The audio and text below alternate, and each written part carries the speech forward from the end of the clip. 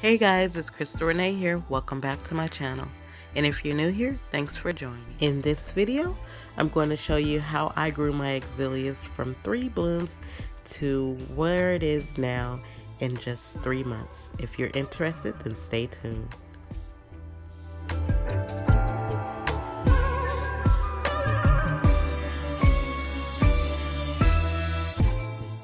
So 3 months ago, when I first received this little guy, it only had 3 blooms on it. I had no idea how to care for it. I didn't even know if it would grow any more flowers. I had no idea how these Oxalis reproduce. Because the planter that it came in did not have any drainage holes, and I was afraid to overwater, I did go ahead and repot it. I repotted it in a 4-inch planter where it still remains till today. As you can see, I must have been caring for her in the correct way because she did give me 2 new blooms, bringing me to a total of 5 instead of 3. Which brings us to today, where she is at a whopping 16 blooms and 1 on the way, which I will show you later in this video.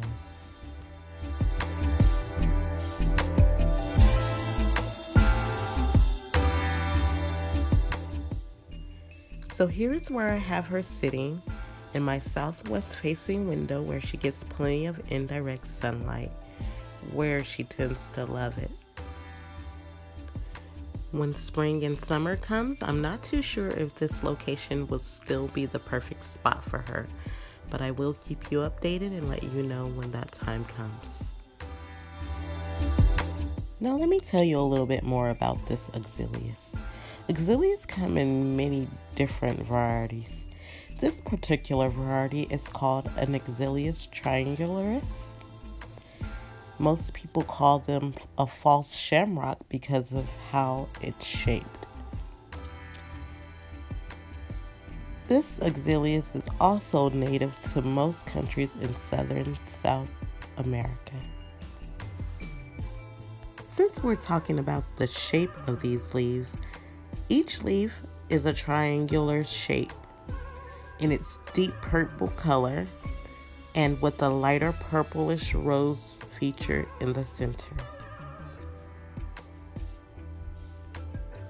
Although these leaves are what people are most attracted to about this plant, it does produce trumpet-shaped flowers in the spring in the colors pink or white. But in my case, mine have been producing these trumpet-shaped flowers ever since I've had her. But that's because I live in the sunny city of Phoenix, where most of my plants here are confused because of the sun.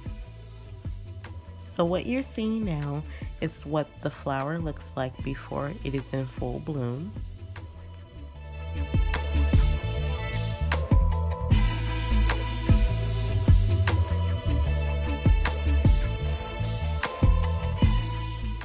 And the leaf that you're now seeing is a fresh new bloom. As you can see, it doesn't quite have the lightest purple in the center just yet. That's because it hasn't met its mature stage of growth yet. Now let's get back to the flowers. As you can see, this is one of the flowers after completely opening up.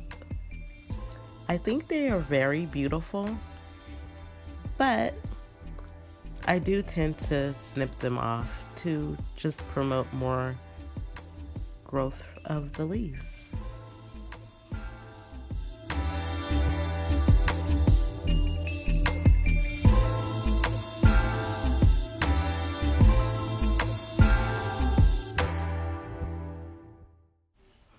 So I've come to find out that these flowers and leaves grow from a bulb. And if this bulb is in too heavy of a soil and retains too much water, they will rot. So remember in the beginning I mentioned the bloom number 17? Well, this is she. Isn't she gorgeous? She's so little and they are so fuzzy. Now let's get back to the soil. Now, like I mentioned earlier, you want to have a well-draining soil. Like I always use my peat-based soil, a little bit of perlite, a little bit of orchid bark, and voila. Because if you don't use a well-draining soil, your Oxalis will not stand a chance. Now earlier I did touch bases on a little bit about the lighting conditions that this plant loves. But I will say they do love bright light. If they are placed in a shadier location, they may tend to get a bit leggy in trying to reach for the sun. So you might want to keep it in a bright location. You can grow these plants outdoors, but you will have to put them in a shady location where it still gets a little bit of sunlight. That way the leaves won't burn due to direct sunlight. Now let's talk about watering. I only water my plant when one or two things are occurring. One, I water when my leaves are drooping. Drooping is an indication to let you know that your plant needs water. Two, I water when my soil looks dry or feels dry an inch down into the soil. Now this plant is supposed to go dormant during the summer months, so I'm looking forward to see how to care for it in the summer months. And I will be back with another video to show you how I did so. Although I haven't experienced any pest issues, but the Oxalis plant is prone to mealybugs and spider mites. Although it's no need to prune this plant, but you can propagate it, which I will show you in another video as well.